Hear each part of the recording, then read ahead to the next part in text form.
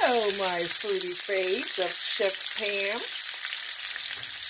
Creole cuisine. I am in the kitchen. I am preparing my delicious Creole chicken.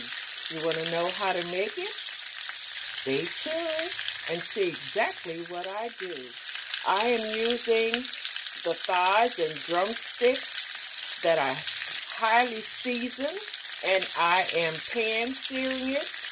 And then I have my onion and bell pepper and garlic powder, green onions and tomatoes. These are the items you need for making a delicious Creole chicken that will be spooned over delicious white rice.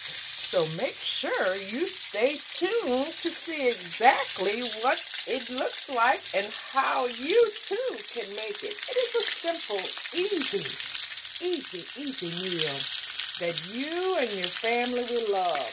Look at that chicken just sauteing in the pan right now. To succulent, juicy flavors going all inside of that chicken while the heat just cook it up. Pan-searing is the best way. This is Creole style, authentic Creole style. Creole chicken.